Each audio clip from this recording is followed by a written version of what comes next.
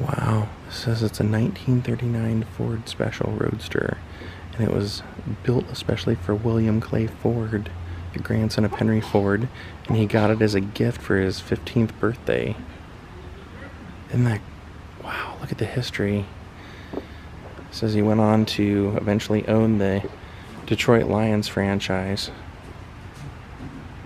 Here we have an authentic vampire killing kit. Every house should have one. Here you can see we have an asteroid, meteorite. That is a dinosaur egg. Don't hatch while I'm here. Wow, look at this. This piano is amazing.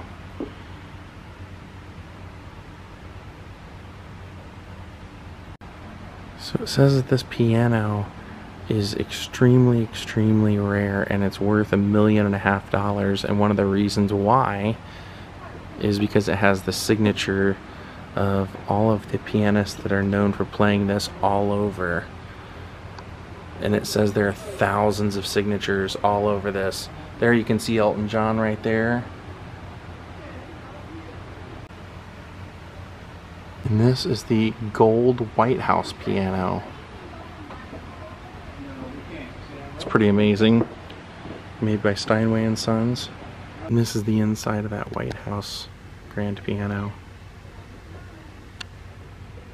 So this piano has quite a story. It says that this is the Steinway B piano, and it says it was sold to Woodland Sound Studios and used in studio famous piano players of the world, including Little Richard, Jerry Lee Lewis, and two of Elvis Presley's pianists, Floyd Kramer and David Briggs.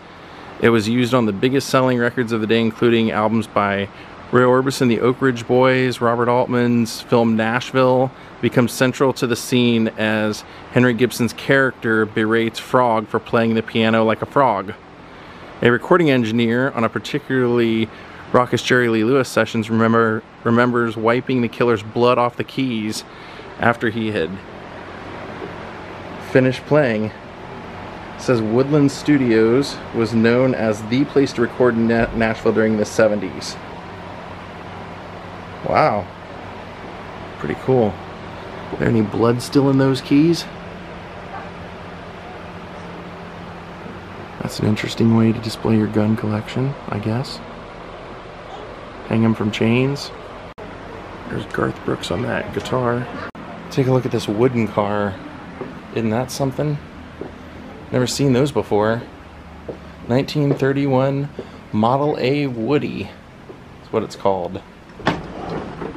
And one of the moments we've been waiting for, the Abraham Lincoln hearse.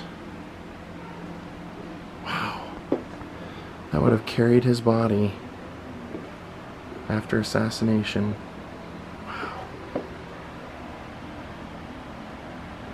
Says this is believed to be a Cunningham coach factory hearse. Research suggests that the design with its curved top, large non-square side windows, rooftop wooden bases is the typical design used by Rochester, New York company.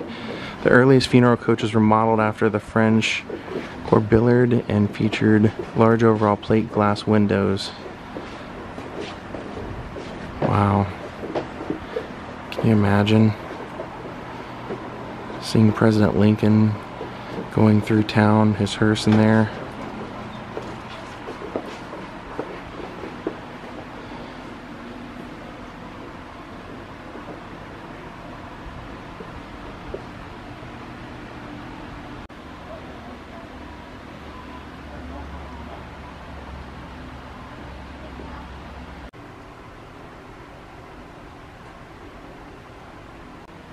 If you look inside, you can see the flag in there.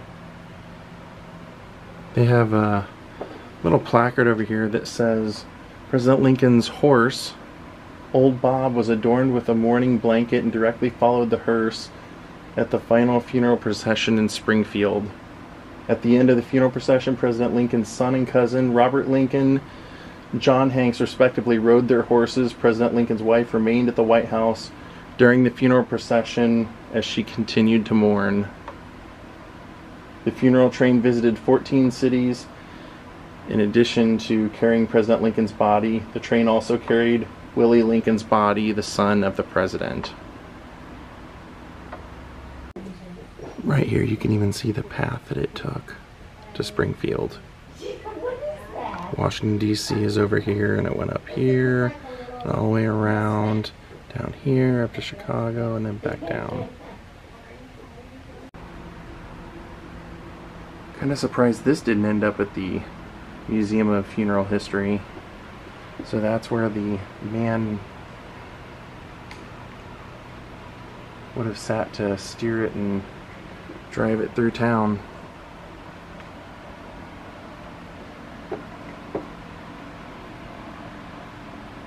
Since there's so much more to see, I'm gonna walk past and let you guys look at a lot of this, because they have them a little too, you know, tight together in here to really be able to feature them. So I'll just give you a nice walking look.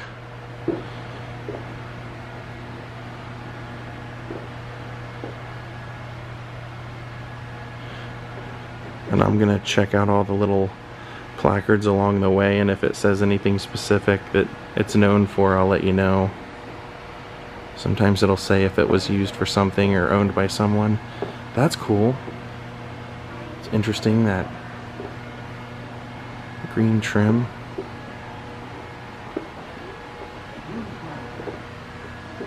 Oh boy, can you imagine riding that around? You have to steer with that little lever. Look at how she's doing it.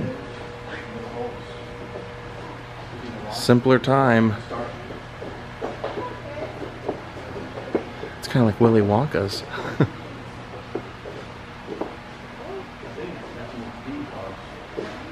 DeWitt Motor Company.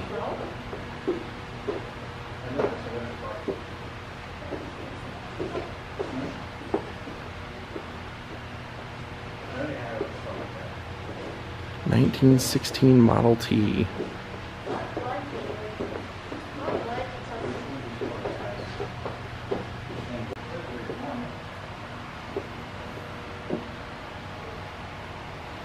Bonnie and Clyde gang used these type of cars. This 1932 Ford V8, it says.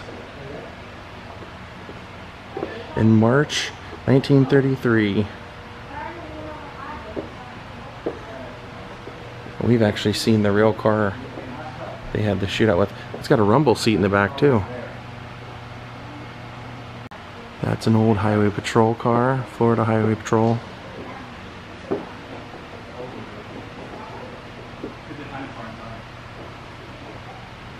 DeSoto.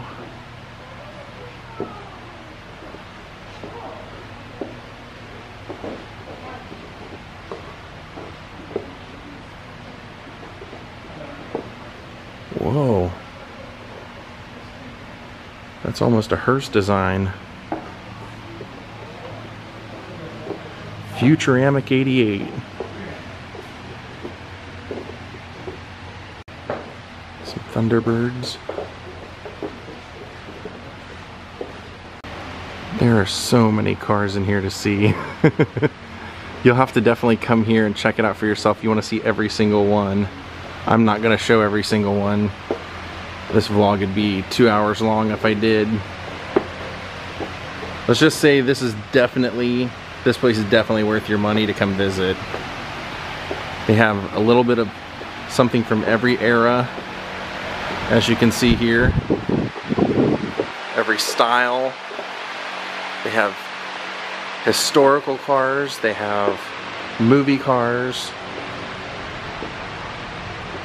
Evel Knievel bikes. Look at all that. A DeLorean. One of the few that isn't turned into a Back to the Future time machine yet. It says the car you see here was assembled in Columbus, Ohio, after the DeLorean Motor Car Corporation in Ireland went bankrupt. It says a total of 9,096 vehicles of this body style were built between 1981 and 83. And it says of these, 3 cars were actually finished in 24 karat gold as a DeLorean American Express promotion. Wow. Oh, that looks familiar. That looks familiar. Where's Burt Reynolds? 1979 Special Edition Pontiac Trans Am. 10 actual miles on this car.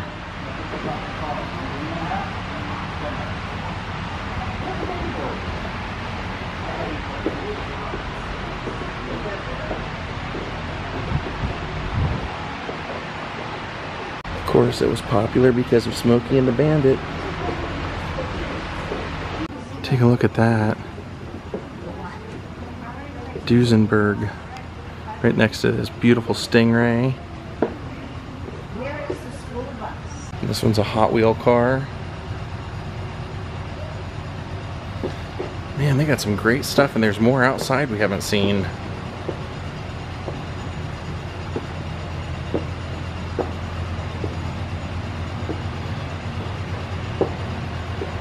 Chevy Nova.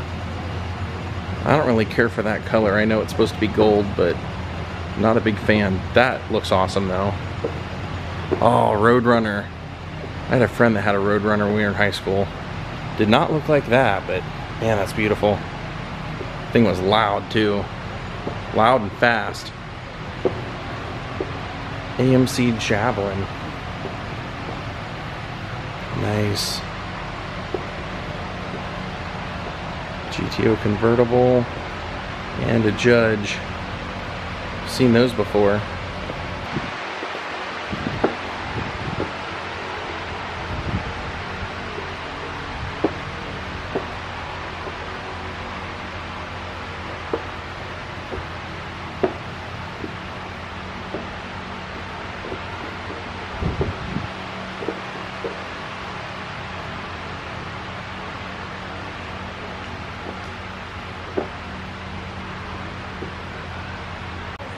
It's the original color.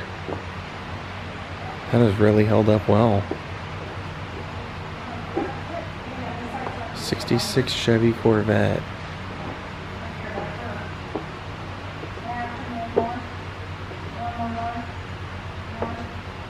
Stingray.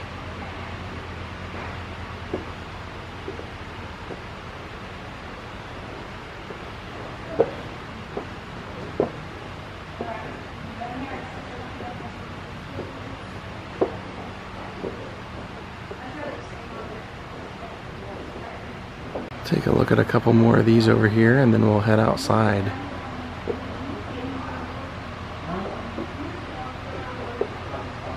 Man, this place is great. Man, look at these two. Beautiful.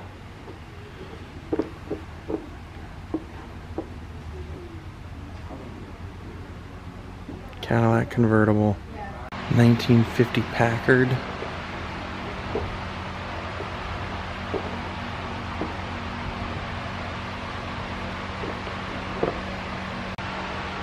That's a 79 Rolls-Royce Corniche Coupe.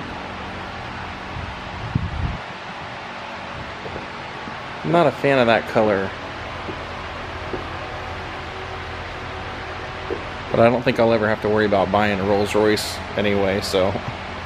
And that big thing right there is an 1850s commercial ice box. And then we have a creamery truck over here, 1957 creamery truck.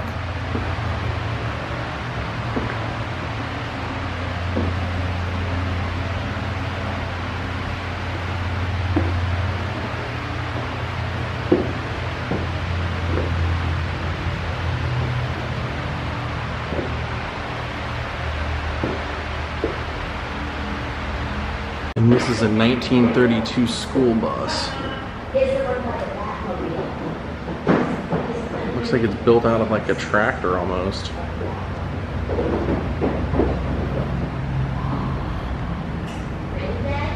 What an absolutely cool museum. But I think we've seen pretty much as we're going to see today. Hope you guys enjoyed this. What a piece of history. Alright my friends, we are going to call it a day. I hope you all enjoyed seeing the Tallahassee Antique Car Museum and seeing the hearse that took Abraham Lincoln to his final resting place. Hope you all enjoyed this. We'll see you all next time. Have a great night and goodbye.